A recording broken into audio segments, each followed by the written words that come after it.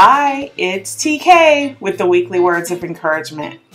If you haven't already, check out the video introducing our new series on the parables of Jesus.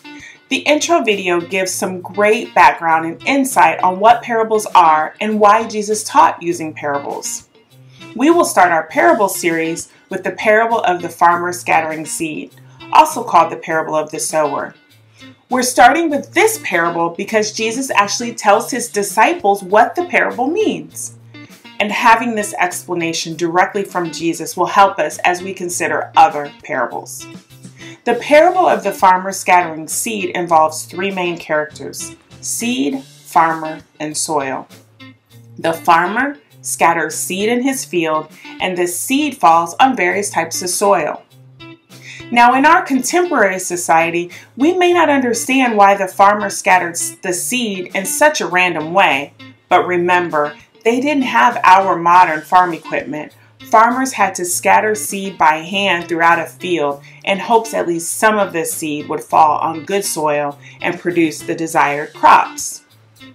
Now, in the parable, as the farmer scattered seed, the seed fell on four types of soil. 1. A footpath with no soil, so the birds ate the seeds. 2. Shallow soil with rock underneath, so the seeds sprouted quickly but soon wilted under the hot sun. 3. Thorny soil that resulted in thorns growing along with the crops and choking out the plants. And 4. Fertile soil that produced the desired outcome of 30, 60, and even 100 times as much as had been planted. For many of the parables he told, Jesus would stop here after expressing something along the lines of, "Anyone with ears to hear should listen and understand." This admonition makes sense if we remember that Jesus knew not everyone would understand the parables, as we discussed in the intro video.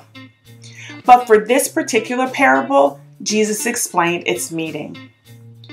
Jesus first identifies each character. The seed is God's word, and the farmer plants the seed by taking God's word to others, who are the various types of soil. Then Jesus explained what happened to the seed in each type of soil.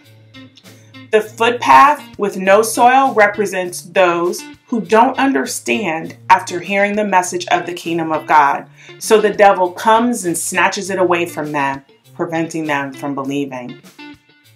The shallow soil with rock underneath represents those who hear the message of the kingdom of God and immediately receive it with joy and believe for a while, but without deep roots, they don't last.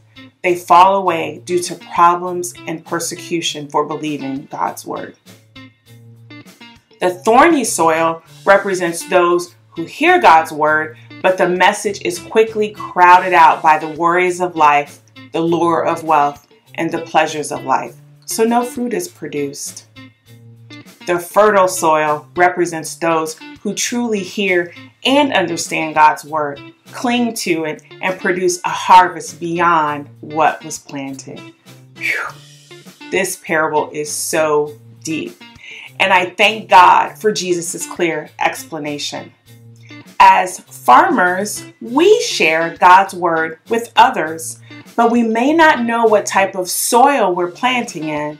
Regardless, we keep on planting the seed of God's word because of the harvest of saved souls for Jesus is always worth the effort. And let's remember, it's not up to us to assess the quality of the soil where we're planting God's word. As the Apostle Paul described in 1 Corinthians chapter 3, verses 6 through 8, we should focus on planting by sharing the gospel, and God will handle the growing of the seed. Additionally, this parable also gives us a chance to reflect on the quality of our own soil. Does God's word grow in the fertile soil of our lives? Or is our soil shallow and rocky without deep roots? Do the cares and worries of life choke out God's word? Does the enemy snatch the word away from us because our lives are a footpath with no soil? This week, I encourage you to ask God to show you what type of soil you have, and then ask Him what you can do to make room for His Word to grow in your life. I also encourage you to ask God where you can plant the seed of His Word this week. Regardless of the type of soil you may encounter, plant anyway and leave the growth up to God. Thanks for joining me, and I look forward to seeing you next time. Bye.